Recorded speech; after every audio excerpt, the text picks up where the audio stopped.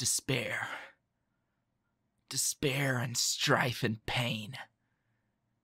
I wondered what kind of world could turn a blind eye to the cesspool we were all bathing in. And then I had an epiphany, a realization. Yeah. This world doesn't need saving, cleansing, a second chance. It doesn't need to be shaped or influenced. No. It needs to burn.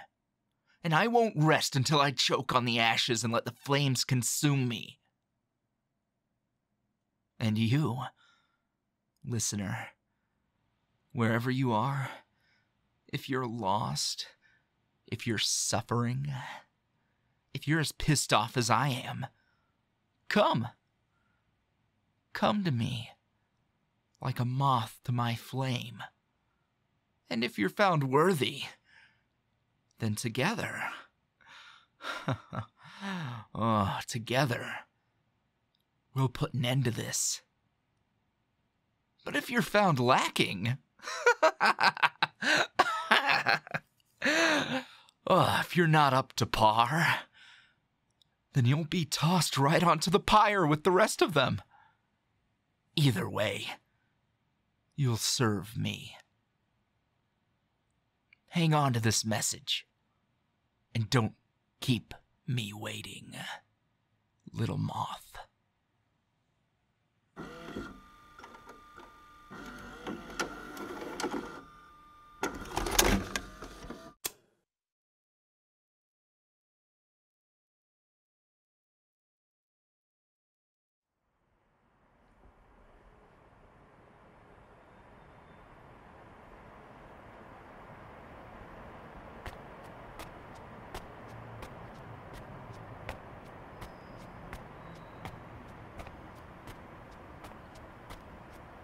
So, you're the one.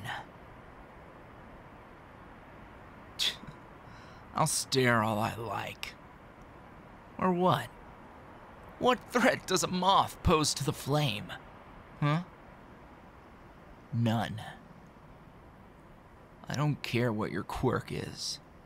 I don't care where you've been, what you've done, who you know. Because none of that matters. What I need is to cut through all of that to the truth of the matter. To your heart. Because if you're not completely willing to give yourself to me and my cause, you won't be walking out of this alleyway. You won't be going home. You won't be anything anymore. Huh. There's something I need to make perfectly clear. There's no endgame here. There's no solution other than pulling the plug on this whole damn world. It's a mercy. Dare I say, it's heroic. I just need you to understand one thing. There's no and then. There's no epilogue following this final chapter. Only finality, darkness, peace. Well, point being, some would say that's a bit grim. But I can think of no better way to end this story. To watch this world fade out would be... delightful.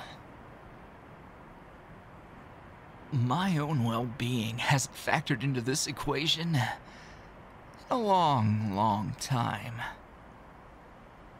Neither will yours.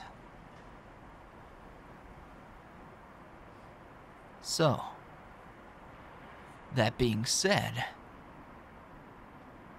do we have an understanding?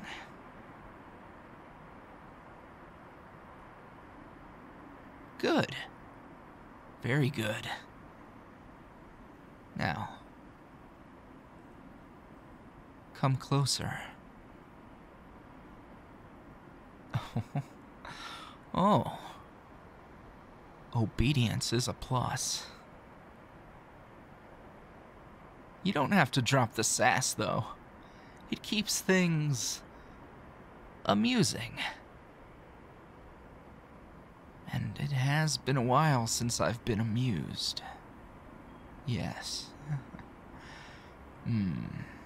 Villainy is a full-time job, and I've been working overtime.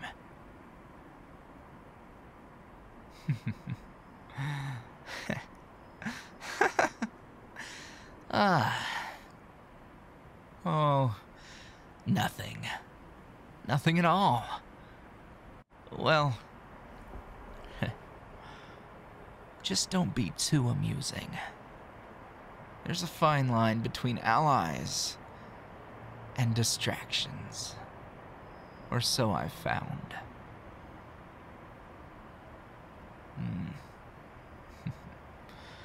Alright. We'll need to test you, though. See how you handle yourself. A mission, then. Under my supervision. To determine if you're truly built for this line of work. You see, there's a very bothersome individual who's put together a task force that's been a thorn in my side. You could say he's quite foul.